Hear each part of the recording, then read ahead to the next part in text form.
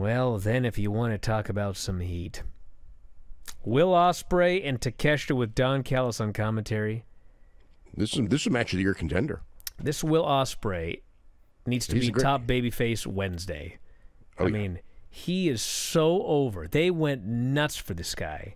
He's going to deliver every time he's in the ring. They were going nuts for him before the show even started. Yes. He's the guy. When they put the graphic on the screen, there's only 2 matches when they put the graphic on the screen where you could hear the giant pop, and it was this one and of course the Sting match. But yeah, as soon as like that graphic came up and I heard the people go crazy, it's just like, well, guess we don't got to worry about that fallacy about how nobody knows this guy, because they popped big. And when he came out, like for a guy who has had very little television and none in months, other than Wednesday, he's a superstar. They know, enough people know he's a superstar. Well, man, if they didn't know, they know now, because god damn, this match they had. Takeshita was incredible. Will Ospreay was incredible. Yeah. First ever match between these two. And they'd worked in a tag once. My God, this was awesome. We had so many incredible spots. The highlight, I think, was when Will Ospreay goes for the Os Cutter, and Takeshita caught him in mid-move and turned it into a Blue Thunder Bomb. Oh yeah, this place went nuts for that spot. That was incredible. It was so awesome. They went nuts for the Styles Clash spot, like really nuts. When they knew all of Ospreay's moves, it was really, the match really was the 2 guys just doing their usual moves. And I mean, because again, I've seen so much of Ospreay, and I could see the moves coming. But even when they do it with such speed and devastation that it's just not. It's like they're just at a different level of from almost anyone else in the business.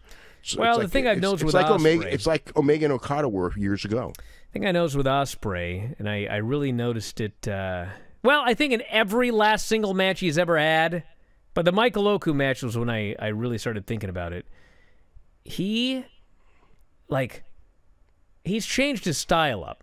Like he still does some crazy shit, but he doesn't it's not out of control. It's like he's a smarter worker, he does a little bit less. But the thing is, everything he does, when you look at it, it's like, have I ever seen anyone do that better? Like, it really hit me when he hit... his technique is absolutely incredible. He hit Oku with a back suplex. Lift him up, put him on their back. Everybody does it. This back suplex was like the most incredible back suplex I ever saw. And then he does a pescado. Everybody does pescado. I watched his pescado. I was like, that's the best pescado I've ever seen. It's like you watch the match, and it's like, does anybody do that match better than him? At best, you'll find someone who does it as good. But, is there any move he does where there's, somebody else that does it better?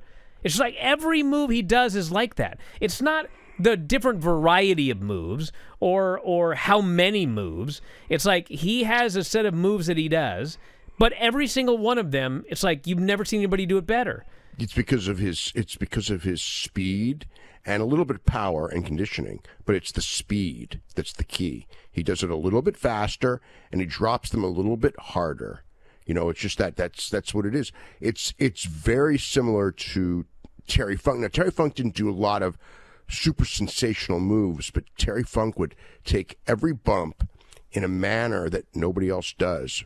I mean, Ray Stevens did to a degree, but really, excuse me, I got a cough. But Terry Funk, everything he does was just the same moves that everybody else did, but he just did them. The bump would be just a little bit more devastating. And he would just flip a little more or do a little thing. And I noticed, in the last year when I watched Ospreay, before the thing with Ospreay was he just did all these crazy moves. And, but now it's just what he does. He does everything better than anyone else. And, I mean, it's really come to the point now where it's almost like I think that we almost have to add an award next year for Best Match of the Year that doesn't include Will Ospreay. Because... it's just like nobody's got a chance unless they're in the ring with this guy, because he's just so incredible now. I mean, this year, of the 4 best matches I've seen this year, this is one of the 4. And the other ones would be Will Ospreay against Michael Oku, Will Ospreay against Josh Alexander, and then the other one's Bryan Danielson and Zack Sabre Jr. So it's like we're only in March, the first week of March, and he's already had 3 of the 4 best matches of the year. And this match was very similar to the Josh Alexander match, but I think this was a slightly better version of that same match, where it's just where you have somebody who's almost as equal in the ring, and that's one of the reasons why the match is so good. Whereas the Oku match was just pure storyline, so it's a completely different style of match than you'll probably ever see, for Will Ospreay in the United States, just because there's nobody that he's got a 3-year storyline with. But Takeshita, I think it was Takeshita's best match in the United States.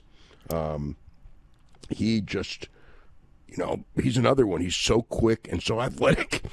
Excuse me. He did a German suplex. I mean, he did a lot of German suplexes. He did a wheelbarrow. He did, he's the master of it anyway. But he did one German suplex that was just as picture perfect a German suplex as you'll ever see.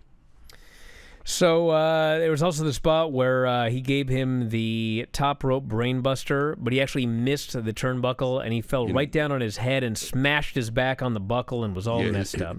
Yeah, so that's the injury that may keep him out on Wednesday. Is his back had this giant rash-looking thing, and he had a big bump on his back. I mean, he definitely, that move hurt him, and he sold it, but he came back. And, I mean, the rest of the match, he was still the same. And in his post-match interview, he wasn't limping in there. He wasn't bending over or hunched over. And he was happy as hell.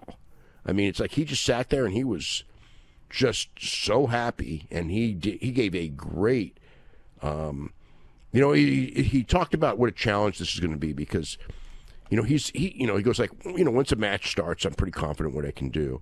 But, he's never done American-style personality interviews. Like, his interviews are, like, he does a great interview like a Bret Hart would do, where you're just telling the truth as you see it and you do a good delivery of it because you believe it. He's really good at that. But, one of the things in those interviews, he's always swearing. He can't do that on American TV.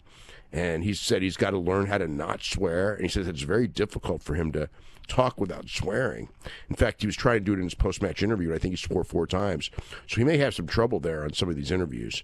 But he said he's got to, that's the thing he's got to learn this year is how to do American-style television interviews and get over doing them as opposed to just getting over by going out there and having great matches. Because if you go over there and have great matches, it's especially now, even as great as his matches are, that alone is not gonna get you to the superstardom that he needs to be. He needs to be, the guy who's going to win the world championship at Wembley this year. I mean, to me, that's like the most obvious storyline for the whole year. It's the thing they should do. I don't care who the champion is. I don't care if it's Swerve. I don't care if it's Joe. I don't care if it's Adam Page. I don't care if it's Bryan Danielson, whatever. Whoever ends up with that belt, they need to lose it to Will Ospreay at Wembley Stadium, and that's going to be the other big moment of the year, along with this Sting thing tonight. So, end of the match. I mean, Cal's doing commentary the entire time, putting over how athletic both guys are. And then finally, we had a striking battle, Styles clash, Tiger Driver 91, which Callis was not happy. One of his buddies dropped the other one in the head. And then hit the hidden blade and got the pin.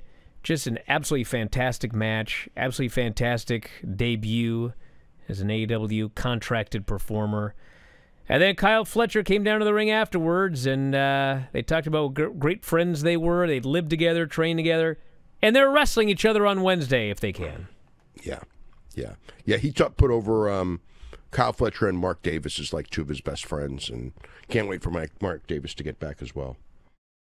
Hey, if you love this clip, have I got a deal for you? WrestlingObserver.com. Do you have a commute? Do you work out at the gym? Do you like listening to audio on your headphones or your earbuds or whatever the kids use today? Well, WrestlingObserver.com will give you all the audio you'll ever need in your life. Over 15,000 audio shows. Every audio show that we have ever done, dating back to 2005, is available for subscribers at WrestlingObserver.com. Every time a new show comes out, you can podcast it directly to your phone. If you have a commute, As noted, if you go to the gym, if you like to lift weights and listen to Granny review soap operas, well, WrestlingObserver.com gets you full access to all of these shows and all of these archives. You can go back and listen to TNA reviews from 2010. You can go back and listen to reviews of every WWE pay-per-view, every big story that's ever happened in wrestling. You can get access to that at WrestlingObserver.com. Plus, full access to the Wrestling Observer newsletter every week. 40,000 words of news and information in pro wrestling. Why get all your scoops off Reddit, which aren't even accurate most of the time? Go right to the source, the Wrestling Observer newsletter. You also get Observer archives dating back to 1990. So check it out today. Thousands of issues of the Wrestling Observer newsletter, tens of thousands of hours of audio, all for $12.99 per month or as low as $9.99 if you sign up for a year. You'll never run out of audio if you subscribe to WrestlingObserver.com. So head up there, check it out today, and I'll talk to you again after a while.